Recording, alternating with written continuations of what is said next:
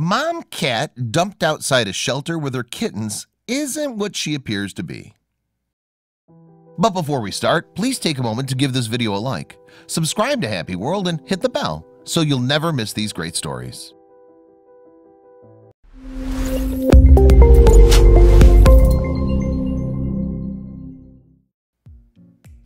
There's no bond quite like that between a mother and her child, and that's true in the animal kingdom too. Dedicated mothers often make big sacrifices to take care of their young ones. One nonprofit worker regularly saw this firsthand. Over the decades working with cats, the director of the feline rescue organization had seen just about everything when it came to felines. But shortly after finding two mysterious cardboard boxes on her doorstep one morning, she better understood the length some cat mothers will go for their kittens. There were no crates or cages for the kittens living at Project Per Animal Rescue in Mobile, Alabama.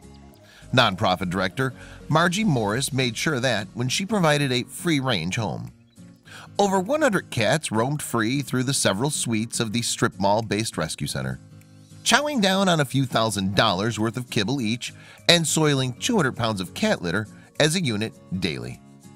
To say Margie, back right, loved her rescue cats would be an understatement. But in her handling of over 100 cats and adoptions, she rarely encountered anything quite like what she found in July of 2017. On a Thursday morning, Margie rolled into work only to find two cardboard boxes stacked on top of each other sitting outside the front door to her office.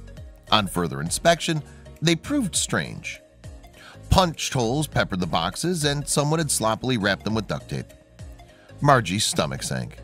She suspected she knew what was in those boxes. Margie and the shelter staff opened the top box and confirmed Margie's suspicions. Inside lay a mother cat alongside two orange kittens, both 5 weeks old.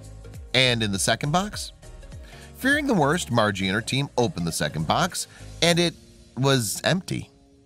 Evidence suggested, however, that the box once held a cat who'd escaped her cardboard prison. This was a problem she would worry about later. In the meantime, cat-loving Margie had a clear and present problem: the mother cat and her kittens. She named the mother Caroline and the kittens Shiloh and Neil. Then she did what she did best. She helped the cats out. Margie gave Caroline extra cat food with vitamins too, to bulk her up, and set up a little bed and a little kennel for her to keep Shiloh and Neil safe. Meanwhile, at the rescue, the kittens had the time of their lives. As small as they are, Margie said, the kittens will play and they're wrestling each other and jumping around, and they cuddle up next to the mom. She loves them and she's taking very good care of them. But Caroline also had a secret. Even with two kittens to care for, Caroline was pregnant. Margie suspected she'd become pregnant shortly after birthing Shiloh and Neil, and that the new litter would be weeks away. Wrong. Just a couple days after her discovery, Caroline went into labor and delivered 4 adorable little kittens. But something didn't add up for Margie when she did the math. Given the timeline, there was no chance Shiloh and Neil were Caroline's true cat kids. She adopted the little tykes herself, taking a couple lonely kittens under her paw. Talk about motherly instinct. But then, who was the true mother of Shiloh and Neil? Once again, Margie had her suspicions: the cat who escaped the empty cardboard box. And soon, coincidentally, a rescue worker spotted something curious outside. On Saturday morning, there was another cat spotted running around the parking lot of our little strip mall, Margie said. Myself and 3 team volunteers tried to catch her. She was getting up in the car engines, Margie said, and we couldn't catch her. It was pouring down rain. We tried to bribe her with food, but we were just unsuccessful. We're hoping that she's still out there somewhere. It's unknown whether Project Per Animal Rescue ever caught the loosed cat, and if she truly was the mother of Shiloh and Neil. But nevertheless, Margie knew Caroline had the kitten situation under control.